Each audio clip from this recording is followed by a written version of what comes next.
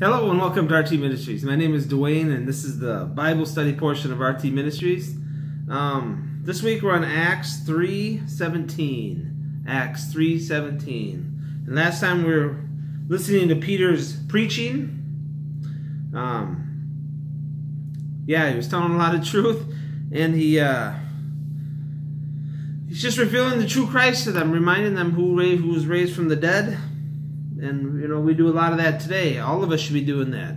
Not necessarily preaching in front of thousands of people or hundreds of people, but you should be talking about Jesus Christ, who came back from the dead. And our message is the same as Peter's was, but these were for the Jews that put Jesus to death. All right, let's pick it up with 17. Acts 3:17. And now, brethren, I know that you acted in ignorance, just as your rulers did also. Now, there's a lot of Jews in that day who really didn't know what Jesus was. They did it in ignorance. They thought they were doing God a favor. Even Paul, before he was saved, thought he was doing God a favor by killing Christians, and putting them in jail, and so they did a lot of things in ignorance. Now, ignorance is doing something without knowing, the full extent of what you're and who you're doing it to. And there are some ignorant people out there, and that's who you need to get the message to. Ignorance is not a excuse. It is a condition. And that's why when you talk to somebody, you make them unignorant.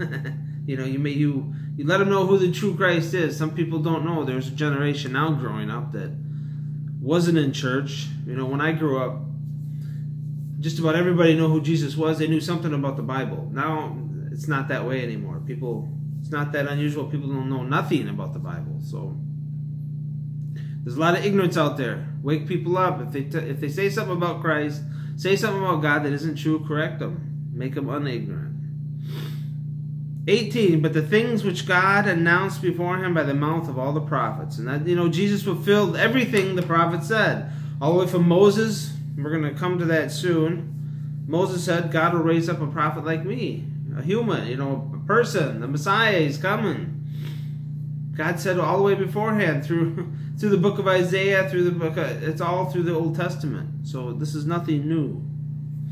Through the mouth of all his prophet, that his Christ would suffer, he has thus fulfilled. God doesn't work on our timetable. One day may seem like a lot to us, or a year or two, but it's not a lot to God, right? One day is 1,000 years, and 1,000 years is a day. So it's only really been 2 days since Christ died. And 1,000 years is only a day to God, but a day is only 1,000 years. There's no concept of time to God. Excuse me.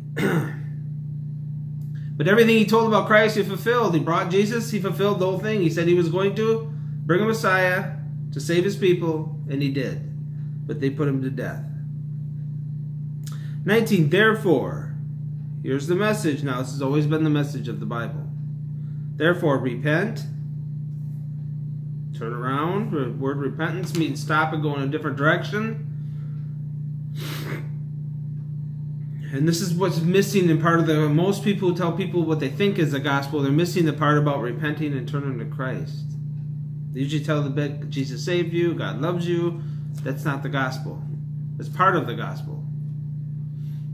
But repentance is always part of the gospel. Therefore, repent, turn around, stop what you're doing, and return, so that your sins may be wiped away. There you go.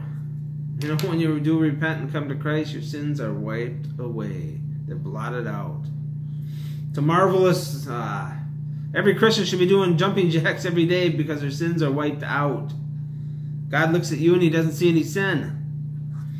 It's an amazing condition to be in. Because when you die, you have to be sinless. Right? If you die with any sin, you're going to hell. That your sins, repent and return. Repent and return. So your sins may... your sins may be wiped out and wiped away, in order that the times of refreshing may come from the presence of our Lord. And certainly God does refresh when he saves. When he saves and refreshes you, it brings you back to what it should be, back to the relationship that you should have with God. He brings you to. I don't know any better feeling than being saved. You know, and there's a lot of distractions in America that you can pull away from just the simple things of being saved. You have a lot to be thankful for just that. Just that alone. If there's nothing else going on right in your life, but you're saved, you have enough to be thankful for the rest of your life. If you have enough to rejoice for, you have enough that should sustain you the rest of your life. So always be, with your heart, be thankful.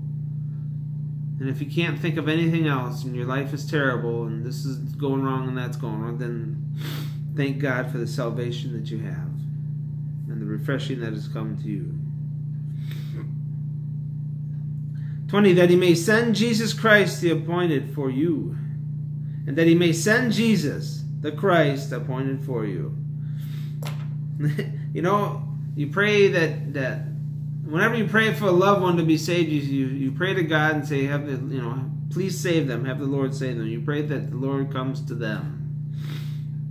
And here too, 21, whom heaven must receive until the period of restoration of all things about which God spoke of by the mouth of his holy prophet from ancient times. So whom heaven must receive. Jesus went to heaven, sat down at the right hand until the period of restoration of all things. The restoration of all things is Jesus Christ coming back, dealing with sin.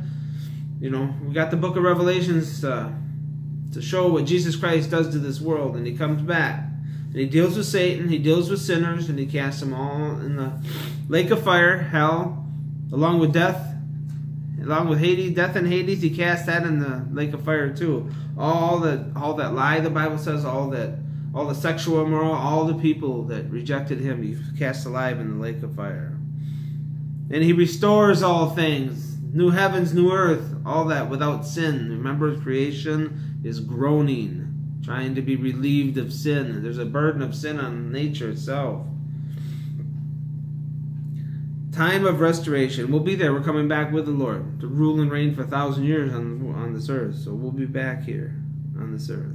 If you die, you'll be back here on this earth. 22, Moses said, here's a quote from Moses, the Lord will raise up for you a prophet like me. And the key is like me. What does it mean by like me? A human from your brethren.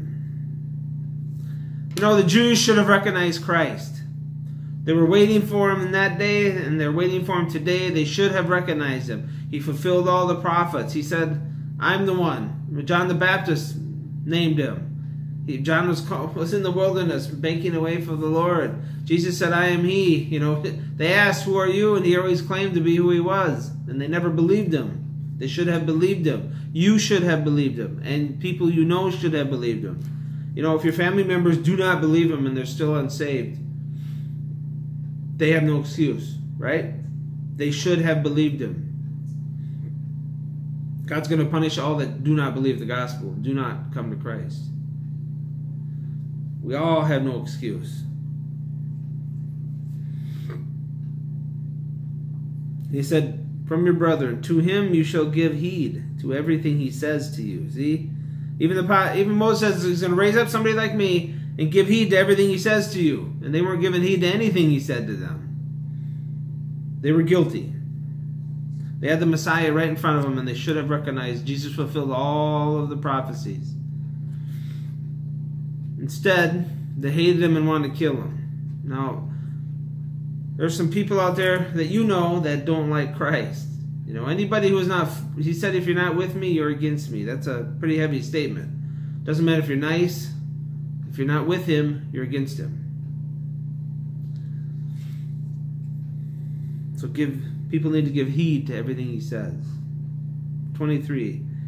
And it will be that every soul that does not heed that prophet, here it is, if you do not heed that prophet, if you do not heed Jesus Christ, shall be utterly destroyed from among the people. This is how important Jesus Christ is. If you do not give heed to what he's saying, or to him himself, you'll be utterly destroyed. And this is, you're not annihilated, you're cast alive in the lake of fire. You got to give heed to Jesus Christ. Why? Because he's God. Because he's the Messiah. Because he's the only way to heaven. And likewise all the prophets who have spoken, from Samuel and his successors onward, also announce these days. He said, here's the other prophets. Spoken from Samuel and all the successors onward, meaning everybody, also announced these days of Jesus Christ Messiah. They had no excuse, all the prophets, and they knew the Old Testament. It is you, let's see, verse 25, it is you who are the sons of the prophets and of the covenant which God made with your fathers, saying to Abraham. Okay? They're the sons of the prophets he was talking to. In your seed, all the families of the earth shall be blessed. Here it is.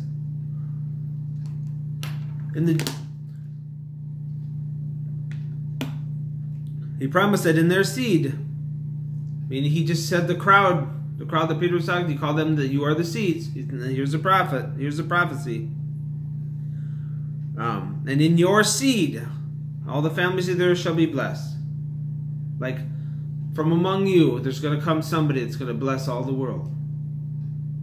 Again, they should have caught the Messiah. 26. For you first, God raised up his servant and sent him to bless you by turning every one of you from your wicked ways. For you first, this is for the Jews first.